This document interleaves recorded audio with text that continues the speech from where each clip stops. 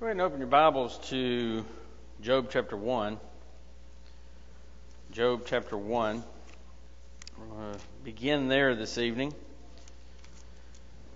I know I've talked to you a number of times and over the course of this as we've gone through, especially as we've gotten into this section about Satan and his fallen angels. I've told you a number of times that we're coming up to talk about Satan coming before God.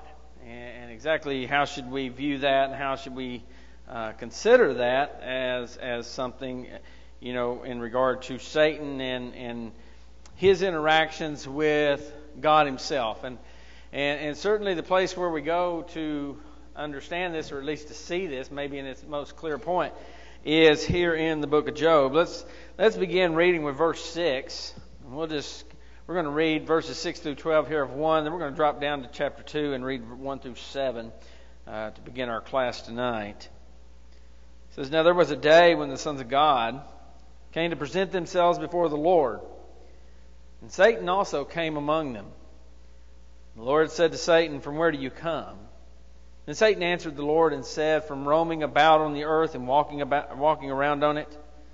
And the Lord said to Satan, 'Have you considered my servant Job?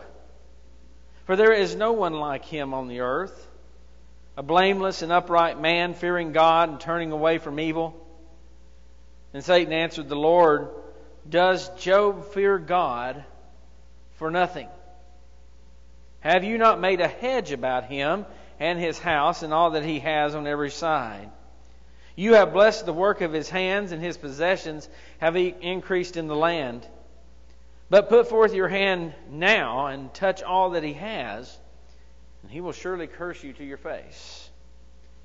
And the Lord said to Satan, 'Behold, all that he has is in your power, only do not put forth your hand on him.'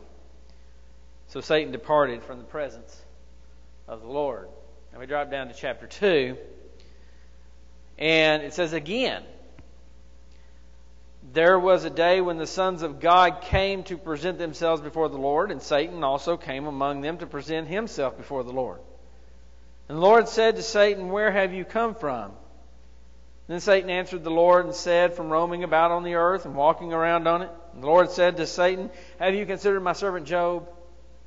For there is no one like him on the earth, a blameless and upright man, fearing God and turning away from evil, and he still holds fast his integrity. Although you incited me against him to ruin him without cause.' Satan answered the Lord and said, 'Skin for skin. Yes, all that a man has he will give for his life. However, put forth your hand now and touch his bone and his flesh, and he will curse you to your face.' So the Lord said to Satan, 'Behold, he is in your power, only spare his life.' And then Satan went out from the presence of the Lord and smote Job with sore boils from the sole of his foot to the crown of his head." So what do we see in these two texts as we consider this interaction, this time in which God or Satan came into the presence of God? We see, first of all, that there is a time, as established here twice, there is a time when angels come before God. Now, it doesn't get into the details of what that entails. Part of me says that anytime anything, angel, man, or whatever it may be, comes into the presence of God, aside from Satan, there's going to be some worship involved, right? Certainly some paying homage to God, because He's worthy as God for that. Maybe they are giving an account of themselves and what they're doing. Maybe they are there to receive the instructions of God, and certainly we understand that God could give them instructions any way that He wants, but there certainly here is a situation where they are at a set time coming before God, the angels, and along with them comes Satan in this particular case. And it is clear and beyond debate that Satan can and does come at these times. And it's not a problem because we've already talked about it. Satan's no threat to God. Never has been, never will be, can't be. It's not even possible. And so his coming into the presence of God and coming before Him here is not something that is of any threat to God whatsoever. It's not a threat to God's holiness. It's not a threat to His righteousness. It's not a threat to Him in general in any way. Evil, while evil, God cannot abide evil, evil does exist before Him at times. Evil can be before God. You and I come before God in times when we have not lived our lives as we should. We go to God in prayer and ask for forgiveness for those things that we have done. We come before Him sinful, and He forgives us. And so it is something along that line probably, but the real issue when we think about God and the ability for one to be in His presence or one to be with Him, or God cannot abide sin or unrighteousness, we're talking there not about a proximity thing or a location thing. We're talking about a relationship aspect, right? God cannot be in a relationship with that. That's why our sins separate us from Him. Our sins take us away from Him. That's why Jesus came, right? To redeem us, to bring us back into that relationship with God that we were originally designed to be in. To become that son or daughter. See, that's relational, isn't it? And so we can't be that with sin in our lives until Jesus Christ's blood washes those sins away. We cannot have that in our lives. Satan has no such or type relationship with God. He is, if you want to characterize his interactions with God, he is exactly what his name says he is. He's God's adversary, right? That's what Satan means. He's God's enemy. He is not in relationship as the angels are, as we've already talked about them being sons of God. That family of God in heaven, while we are that family of God here upon this earth. We see that God knows exactly what Satan is there for. That's really not even in doubt, is it? I mean, God doesn't need Satan to show up so that God knows what Satan's up to. God knows exactly what Satan's up to. There's nothing God needs to learn at any time and ever in history. Satan kind of gives a rambling answer to God's question, though, doesn't he? Asking, what's he doing? I'm going about the earth. I'm walking around. I mean, it's just kind of this rambling answer. He's not really getting to the point of why he's there. And I find that interesting. And there's a part of me that looks at Satan, and even when we think about him tempting Jesus, that's bold, isn't it? You think a lot of yourself to think that you can tempt the Son of God. That you can offer Him what's already His. Remember, He said, if you bow down to me, I'll give you all the kingdoms of the earth. That's already Jesus's. He's given him something he doesn't even own. And so there seems to be almost an aspect of self-deception. That the devil's so deranged in his lies that he almost seems to think that he can do something that he can't. Have you ever known somebody like that? That lies so much that they literally seem to have trouble figuring out what's real in their life anymore? I've known people like that, where reality in their life was a thing that they just couldn't quite find because they spent so much of their time hiding their life and being deceptive about it. But he rambles this answer off, and he answered without actually saying what he wanted, and that bit of self-delusion seems to be there. He cannot even talk to God, the God that he knows everything. He knows exactly why Satan is there, yet he seems to try to hide what he is doing. He just cannot help it seems. And Jesus said as much. Jesus in John 8 says that when he speaks a lie, because this is who he is. That's his nature.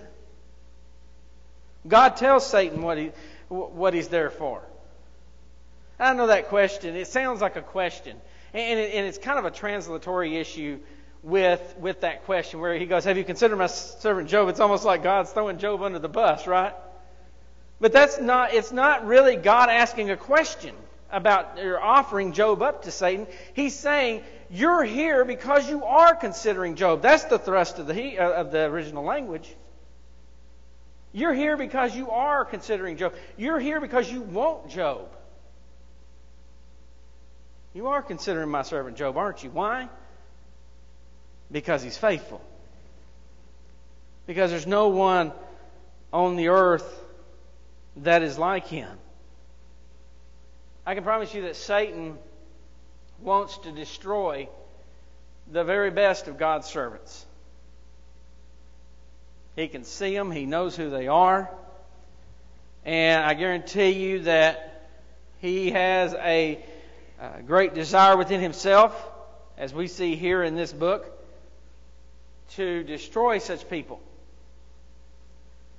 And so as we serve God, we need to understand that as we increase in our faith and as we give ourselves more and more to the purposes of God in this world, we're going to meet opposition. The devil's going to bring opposition to us because he doesn't want us doing those things. He doesn't want us serving God. He doesn't want us helping the cause of God in this world. 1 Peter chapter 5, verse 8. Peter says, your adversary, the devil. See, don't ever forget, he's the enemy. He prowls around like a roaring lion, seeking someone to devour. He wants to destroy you, devour you. And so, that's the enemy. And when you think about ideas of warfare, or you look at Sun Tzu, one of the key things is know your enemy, right? Know who you're fighting. My uncle was a bomber pilot in World War II, and I have a lot of his stuff that I found after my great-grandmother passed away in his sea bag. And they had a book that had all the airplanes that they could run across, and they were to know their enemy, right? To recognize that plane by its shape. To recognize him. We need to know Satan, folks. He is an enemy like you. It's hard to imagine. And he is extremely good at what he does. The devil then, after God asked him, when God says, you're considering my servant Job, right? There's no one like him. And the devil then accuses Job of actually having a shallow faith. God just said, there's no one like him. And he says, no, he's not really that great. He's not got that much faith. You've made it hard to tempt him. He tells God that his blessings have made it impossible to tempt Job. And we go back up to verse 3, and if you look at chapter 1, the first few verses tells us how wealthy Job was. Verse 3 says that he was the greatest man in the East. Now, folks, that's saying something. And we're talking about the East, we're talking about the area of Babylon. So to be the greatest in that area means that Job was very well known and very wealthy. So he says, you put a hedge around him. I mentioned to you Sunday morning about the shepherd boys in Africa that I saw, the Maasai boys, but there was something else about that, not just the going to the watering holes, but you would also see these circles of bushes out on the plains, and it was acacia bushes. Acacia trees have thorns about that long on them. The only thing that I'm aware of that can eat them are elephants. Elephants have a very thick tongue, and they can eat acacia branches. But those shepherd boys will take those limbs and those branches, and they'll weave them up into a circle, make literally a hedge of that acacia, those thorns around their flock at night. Why do you think they do that? Lions. That's right. To protect the flock. They put a hedge around them, right? And that's what Satan is accusing God of doing. You've put a hedge around him. I can't get anywhere near him. You've blessed him so much, there ain't a thing that I can do. And the idea is that God has so blessed Job that Job would be an absolute fool to reject God, considering what God has given him. What about us on that one? Just that thought, just walking away from Job for just a moment. What about us? Isn't that true of us? Wouldn't we be absolute fools to walk away from the blessings that God has given to us? I mean, when we think about what we have and what God has offered to us, and I'm just talking spiritual blessings in Jesus Christ, if that was all God ever did for us, those are blessings that we would be incredibly foolish to walk away from. But He does far more, and we know that. The devil's accusation is that there is a point that Job will turn on God if those blessings are removed. That he's just in it for what he can get out of it. And that's the accusation. Revelation chapter 12 and verse 10. John says, "Then I heard a loud voice in heaven saying, Now the salvation and the power and the kingdom of our God and the authority of His Christ have come. For the accuser of our brethren has been thrown down, he who accuses them before our God day and night." Did you hear what that just said? You see what's going on here in Job? The devil is there before God, and he's accusing Job of being faithless, right? Of being shallow. Of being just materially oriented. He's making accusations to God about a faithful person. And what does John say? He says that, or the voice that he heard said that there is an accuser, right? That accuses the brethren day and night before God. And so you have this idea of this accuser, and we'll come back to that. Yes, sir. Foolish to turn away from God. He has told us that we can't be tempted above what we can bear. Yeah. And I think God really knows the heart of Job, and that his faithfulness is sure. Well, I think, and we're coming to that. There is an example. I mean, I think this is an example of that. I think there's an aspect to this that fits. And some people they struggle. They struggle with this. What takes place here in the book of Job? They struggle with why God allows Satan to go after Job like he does. And when you look at what he does to Job, he's all in, isn't he, against him?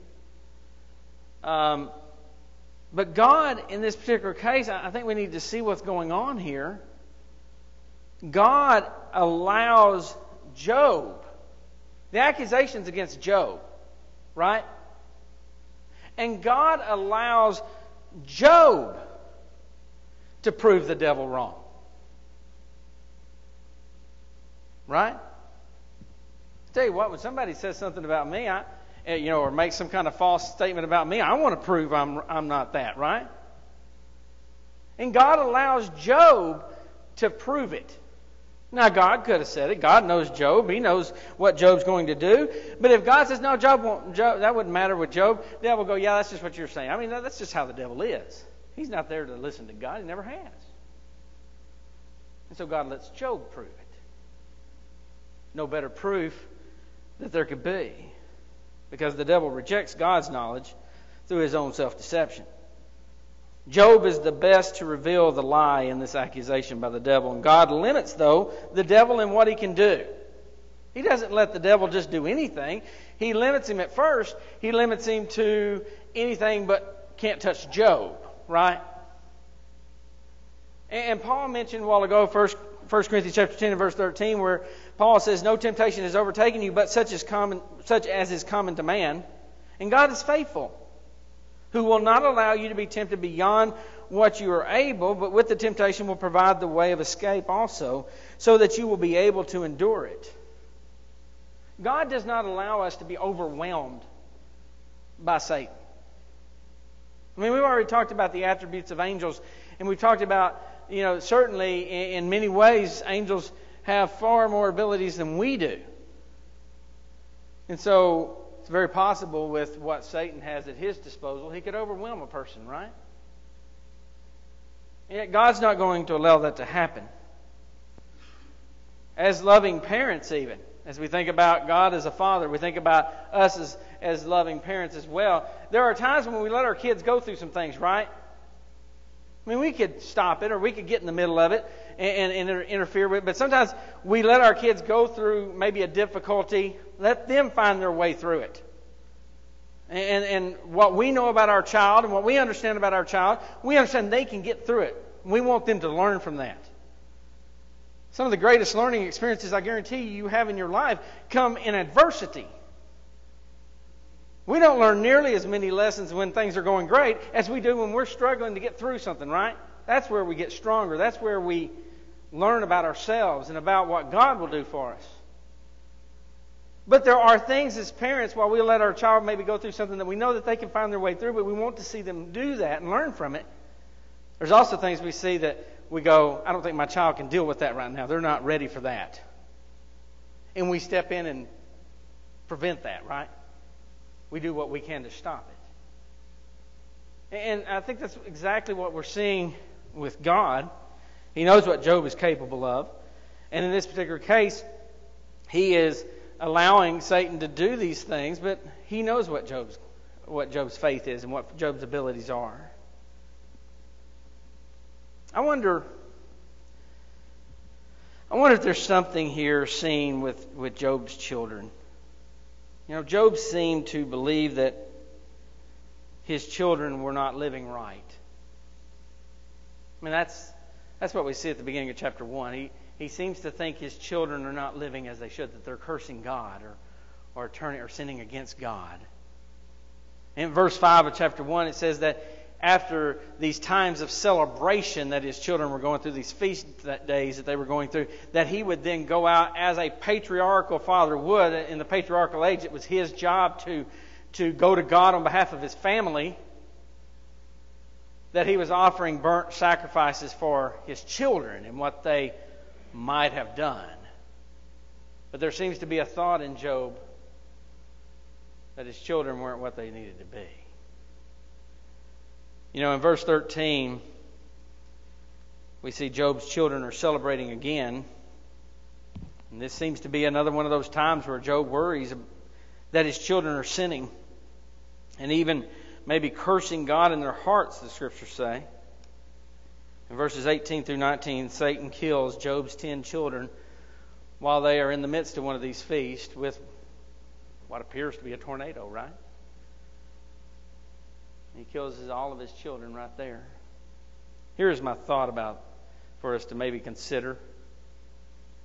Does Satan have the power to do what he wants with those that are his?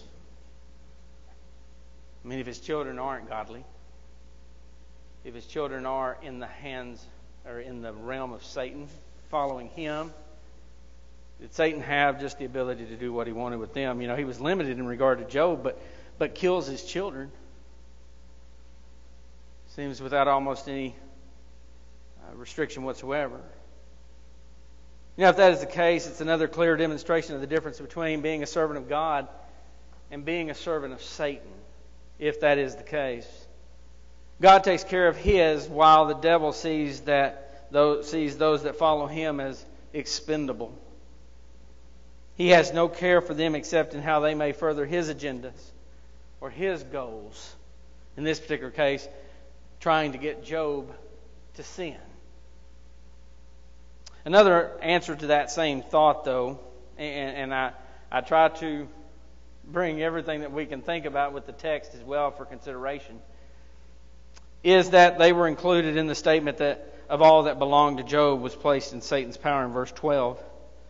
Because we also see in verses 15 through 16 that Job's servants were also slain, right? All but one in both cases. And they came and they told what had happened. You know, the devil, after he does these things, and it's hard to imagine having a day like Job had. Could you imagine that? I mean, he's getting all this news in a short period of time, right? It's tough to get. It'd be tough to get this news over a year. You know, if I had 4 months between every time a servant came in, that'd still be hard. It'd be a hard year. But literally, the servant's going out, and one's coming in to tell him the next set of bad news. And he loses pretty much all of his possessions and then all of his children in a matter of minutes. That's what he's hit with. And I'm amazed at Job. And I see an example of what I would hope. And it's just one of those things that you just have a hard time putting your hands around or your mind around. But I would hope I could face it like he did. If I face that kind of tragedy. To worship God. Is that our first thought?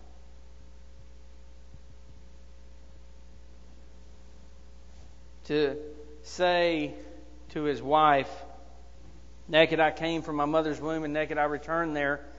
The Lord gave, and the Lord has taken away. Now that's pretty straightforward. It's the next phrase, right?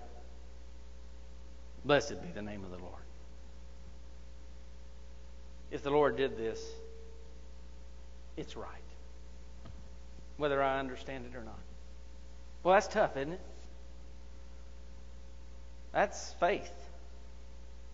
That's devotion to God. And so that happens. It doesn't work. Job loses everything, and it doesn't work. He doesn't turn on God. He instead worships God. He proves the devil wrong. It wasn't the hedge. It wasn't the blessings that made Job faithful. So the devil returns, and God confronts the devil in regard to Job's continued integrity. And he even speaks about the fact that God has allowed these things to come upon Job.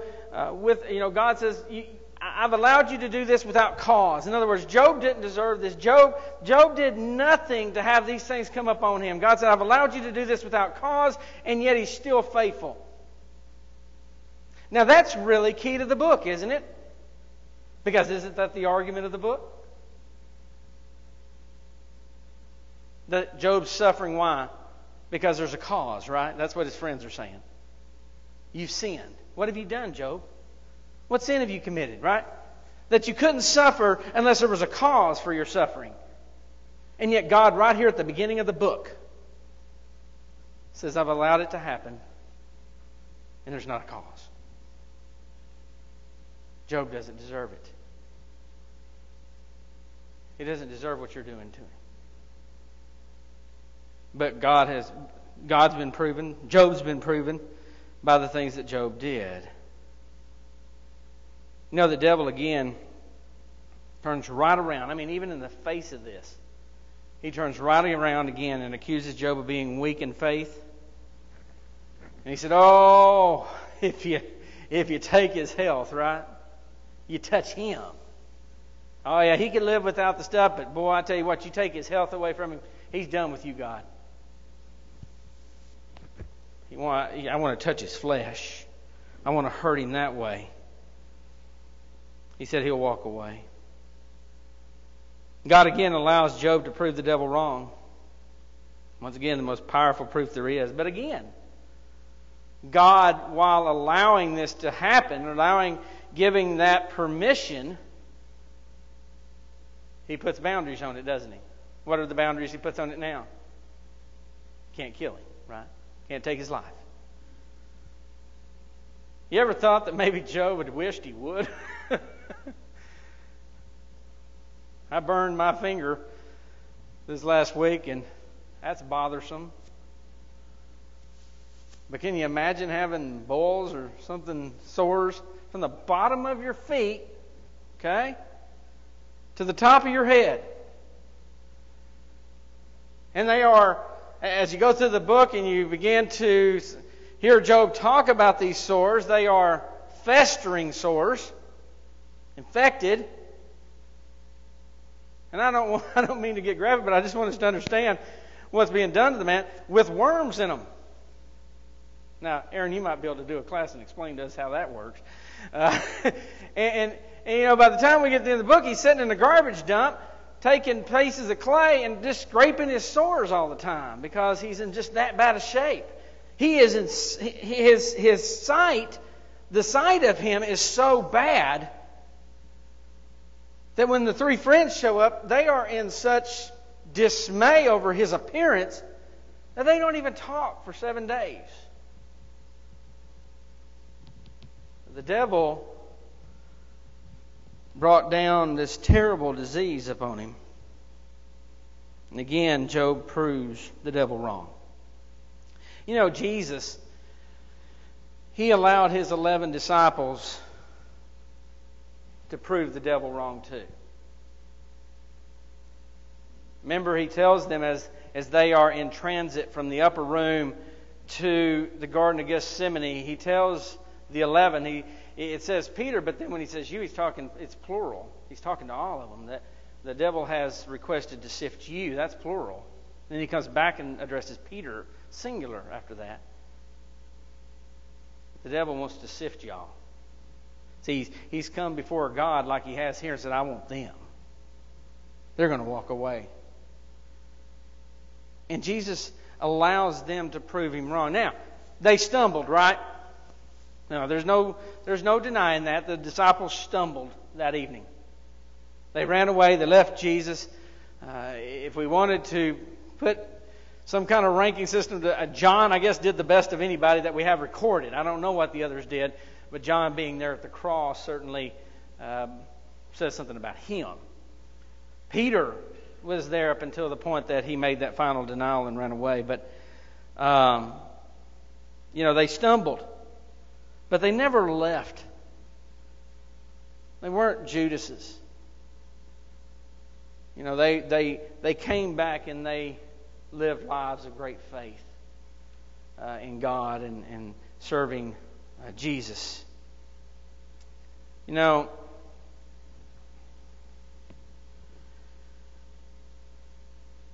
purpose of the book of Job shows us how God works with man. And we see how the devil interacts with God in regard to us.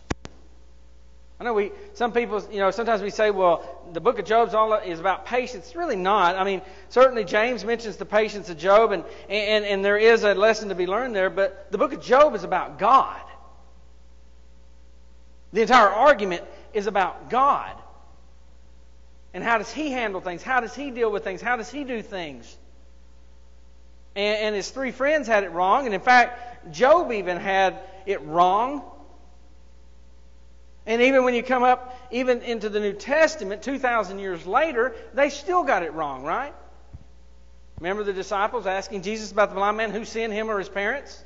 As if sin had to be a reason for someone's suffering. See, they still have that mindset. It's still there. And yet the book of Job says that that's not what God is doing.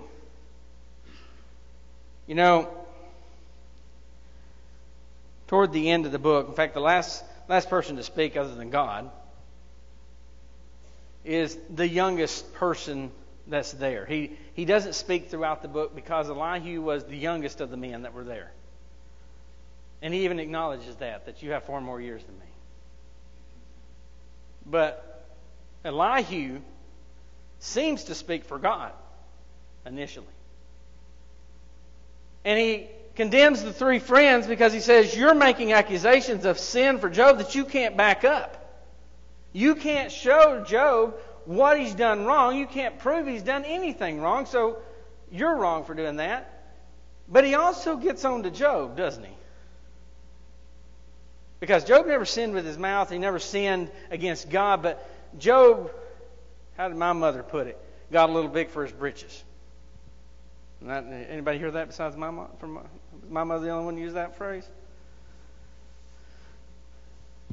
Because Job, he said, God will come down here. I can straighten this whole thing out, as if God needed his counsel. Elihu says, you're not really in a position to be telling God.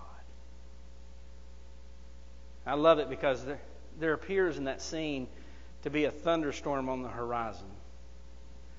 And Elihu starts to say, God's behind the storm. And then God shows up in a tornado. I like that.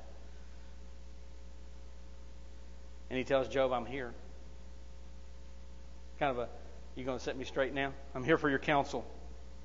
What does Job say? Anybody remember what Job said? I'm going to shut my mouth. He said, I put my hand on my mouth. Isn't that what we try to tell our kids sometimes? Sometimes it's better to say nothing. Well, Job got the message just in coming into the presence of God. And he said, I put my hand over my mouth because I spoke when I should have been quiet. See, he understood what he had done too. But God doesn't let him off the hook, does he? He spends 3 chapters asking him questions. If you're so smart and you know so much to be able to tell me what to do, you answer my questions, right? He said, now gird up your loins and answer my questions. And he does that twice to Job. And then ask him questions that I guarantee you and me can't answer either. No man can answer. Because they're the questions of God. But we see that God knew what Job would do, and Job proved it true. Yes, Satan was, and I presume he still is allowed to come before God. It's not a relationship. It's adversarial. And Jesus is our advocate now. Right? Jesus is our advocate who defends us before these accusations, and he may even allow us to prove Satan wrong by how we deal with temptations. When the devil says something about you, Jesus may allow him to be proven wrong by you because Jesus knows you. Maybe this is a part of that spiritual battle in the spiritual realm that we have discussed over the course of this class. Satan has no reason to lie about the unrighteous. They are already what he wants them to be. His accusations, his lies, are always going to be about us. It's always going to be about those that are faithful to God, right? Those are the ones he's after. I just find it amazing that he thinks he can tell God. That he can go to God and accuse us of things that God would know whether they're true or not. But he does it. I guess one thing we could think about is not to disappoint God when he gives us the opportunity to prove the devil wrong, right? Let's not disappoint him. Let's prove the devil wrong. Let's be what God wants us to be. I told you we would look over the works of Satan, and we'll do that quickly here. I spent more time in Job than I meant. I noticed on the front of my class book here, I had January to March, so I missed my target anyway, so I might as well just keep on going. How valuable choice is to God. Our choice to God is just what it's all about. Whenever we think that, take for instance, Abraham carrying Isaac all the way up to the top, to the very brink of death. But what was the choice? The choice was that he could have done that, but it proved to Abraham's self, because he didn't know when he went to the top of the mountain. It's just like everybody said, God, why didn't God just say, hey, Abraham, I know your heart, so you don't need to go through all of this. And by the same token, why couldn't he say, I know your heart, why do you have to be baptized? Yeah, when we think about Abraham, which is more powerful? For me to just say Abraham was a real faithful guy. He was faithful to God. He was the father of the faithful. Or to tell you about him willing to sacrifice his son because God told him to do it. Which one is more powerful? One's words and one's action. And God gave Abraham the opportunity to demonstrate his faith. Faith is a thing on the inside, right? That's what James is talking about. That's why works have to go along with it. It's like love. Love's on the inside. It's within us. But it's not worth much if it never comes out, right? If it's not ever demonstrated in some particular way, love is not worth much if it's just kept in me. Repentance is an inner thing. It's a thing that I do within. It's an inner decision. But it's not worth much without a demonstration of that repentance, right? What John the Baptist called fruits in keeping with repentance. And so here is this great faith that Abraham has, and God gives Abraham this opportunity. We need to understand that God never... there's not where God's going, I wonder if Abraham's going to do it. God knows exactly what Abraham's going to do, and He gives him the opportunity to demonstrate just how fantastic a faith he had. To take a knife and be bringing it down to slit the throat of your son, your only son. That's tough, and that's faith. Yes, sir? Oh, Paul. Like you said earlier, it's that proving that God allows us to prove to ourselves that we can be faithful. Sure it is.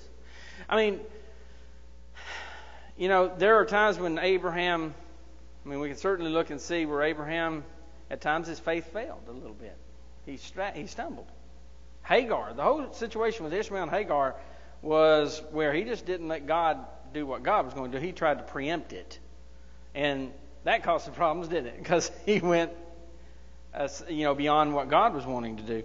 And so, God then gives him, then after that time, that opportunity. Of course, there's a lot of stuff that comes into that, right? Because on that same mount where he held that knife to his son's throat, God will let his son die there on Mount Moriah. And so, that's certainly God seeing all the way forward to Christ. Well, we think about the works of Satan, and we're certainly not going to, and tonight will be the last class that we have on this topic, but, he is the author of sin.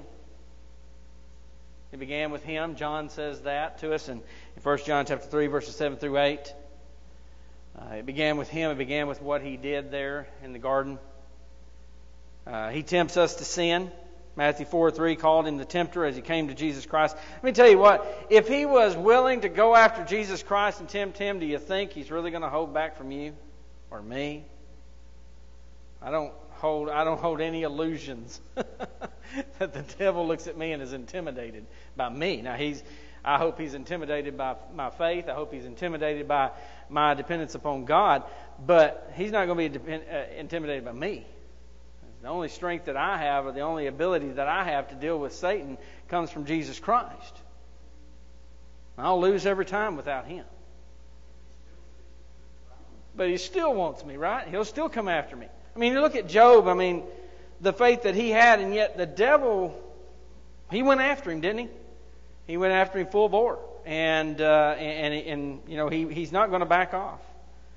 Paul even said to the Thessalonians, 1 Thessalonians 3 and verse 5, that the tempter might have tempted you. He was worried about that. He lays snares for us. He tries to trap us. Paul told Timothy, that he said, and they may come to their senses and escape the snare of the devil. The devil is going to lay traps for us. He's going to try to get us to believe something is true when it's not. It's a deception. It's a snare. And we'll get hung up in it, right? Because we'll like what we hear, and it's not true, and it wraps around us, and we want to stay there because that's exactly where we want to be. And it becomes a snare until we get ready to throw that snare off and realize, I may like it, but that's not what I can be and be pleasing to God. I'm going to be caught in the devil's snare. Yes, sir. I think to me, it's the deception. The devil deceives us that the end of the journey is when we die. That's what he wants us to think. That we've got to get all our licks in between now and the time we die, because after that, it's over with, But it's really, it's how we view our journey, because the devil's trying to tempt you with things of this earth in order to steal spiritual rewards from you. He's trying to take something from you and give you something. It's your temptation. That's the temptation. But if we see that our life is not about ending when we die, but just the rewards begin, then you look at your temptations differently. And I think you look at Job, they took everything in the world he had, but he still had faith. His world didn't end with that. Yeah, he even said, though he slay me, I'm still not going to turn on him. It's mine, I don't remember, but it's mine to see beyond death. Yes. That death is not the end. And death is, we're not defeated at death. We've overcome death. And it's easy to be deceived that death is the end. That this is all there is. But our rewards begin at death. If you have a camera, and I think that's exactly, that's a great point. If you have a camera and you can touch your screen, or maybe your iPhone, you touch your screen to make it focus, right? If you focus on the foreground, if you got something in the foreground, and you put your finger on it, it focuses on that. What does it do to out there? It blurs it, right? But if I tap out there, what does it do to here? It blurs it. And I think I think that would be an example of what you're talking about. The devil would love for us to keep tapping the foreground and just see that and keep eternity in the blur. Where that needs to be where our focus is and not here. Because ultimately, that's what matters. And that's what Job was saying. And, that's why Jesus died and rose from the dead. The resurrection from the dead is important because that's what matters. Beyond that, we're all going to die. It's appointed that a man wants to die, but after that, and the fact that the Bible then says after that, right, is important, is the judgment. And that's where my faith is going to come into play. And whether it has been what Jesus Christ would have wanted it to be. He takes the Word of God out of our hearts. Matthew chapter 13 and verse 19, the parable of the sower. Remember that? The seed that fell by the road, right? And the birds came, right? And they took it. Seed was the gospel, right? It's the Word of God, right? And if we're not careful, the devil will take it from us. Because ultimately, if we're not moving forward in our faith, if we're not moving forward in our knowledge to God, we're regressing. How many took Spanish in school? How many can speak it? I took Greek, and I still use it quite a bit, but I couldn't even begin to do what I had to do in school. I'd flunk every Greek test there was if I went back and took a test. Because if we don't use those things, they go away, right? We don't build, they go away. And the devil will do those things. He will get us so busy that we can't study. He'll get us every excuse under the sun to not be dedicated to knowing what God wants us to do. And in doing those things, if we let him do those things to us, he takes the Word of God from us. He steals it from us.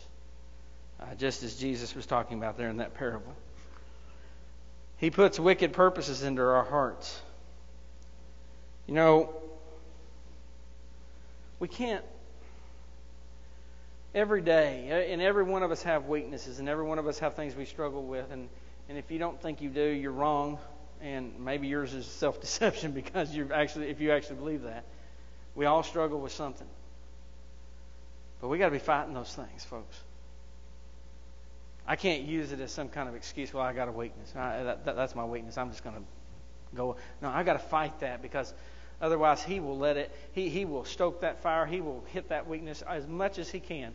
And I'm going to have to work hard to get those things out of my life so that he doesn't allow those he isn't allowed to put those wicked purposes in our hearts. When we look at Judas, and I got like 3 minutes. We look at Judas. First time we see Judas, Jesus talking about Judas wanting to betray him. Jesus talking about that there's a problem with one of the disciples. That's over a year before Judas actually betrays Jesus. But he's letting it exist. It appears to be in the form of greed, doesn't it? Because he was robbing from the purse. We know that. John makes it clear from that. That Judas allowed these things to exist in his heart. The whole betrayal began the Saturday before, when Jesus scolded Judas for getting on to Mary for anointing him for his death. Remember, Jesus scolded them because they got on her. He said, well, she's done the right thing. And the next thing you see in every account is Judas then went to the high priest and asked him, what will you take for him? See, he just kept letting him live there. And then you come down to that Thursday night in the upper room. And Jesus has said things to him over and over, and he tells him, and the Bible says this, and Satan entered his heart. And then you hear those words of Jesus. What you do quickly. You know what? Jesus gave up, didn't he? This Romans 1 shows us that there's a point where God just lets you go do what you want to do, if that's what you want to do. And at that point, Jesus, as long as Judas hadn't made the decision, Jesus kept trying to encourage him not to. But when that point happened, nothing left to say but go. And he went. John has a powerful wording right there where he says, and he left, and it was dark. Don't you think that's a little bit of a symbol? His life had gone from being in the presence of the light into the world of darkness. Well, there's a lot of things we could talk about in regard to Satan, but we've addressed him in one way or another throughout, and it would be just a review. But he's certainly active. He's not some kind of figment of imagination. He's not some kind of metaphor. He is real, and he is evil, and you're in his sights, and so am I. And we need to be aware of that. But on the same line, looking at our class as a whole, we have myriads of angels on our side, don't we? Ministering to us, taking care of us, protecting us, fighting in the spiritual realm on our behalf. And I have a God that is the most powerful of all. And the Lord who has died to save me. So the devil has no power over us except that which we give him. And may we not do that. Let's conclude our class with a word of prayer. Our most gracious and loving Heavenly Father, we thank you for this another day that you've given to us. Father, we are so thankful to be able to have spent today serving you. We thank you that you allow us to be your sons and daughters. Father, we thank you so much for your love that sent Jesus to this earth to die upon that cross. Thank you so much for the resurrection, that through the forgiveness of sins, through his blood, and through the power of his resurrection, we can one day be at home with you in heaven for all eternity. May we always keep our eyes ever focused on that. Father, we pray that you go with us now. We pray that you be with us as we continue to serve you as we leave this place. Father, we are so thankful tonight for Will and his decision, Father. We are so thankful for you that each and every one of us have that opportunity to make such a wonderful and blessed decision. We pray that you will be with him and bless him and be with him throughout his years in service to you going forward. Father, we pray that you go with us now. Forgive us when we fail you. It is in Christ's name we pray these things. Amen.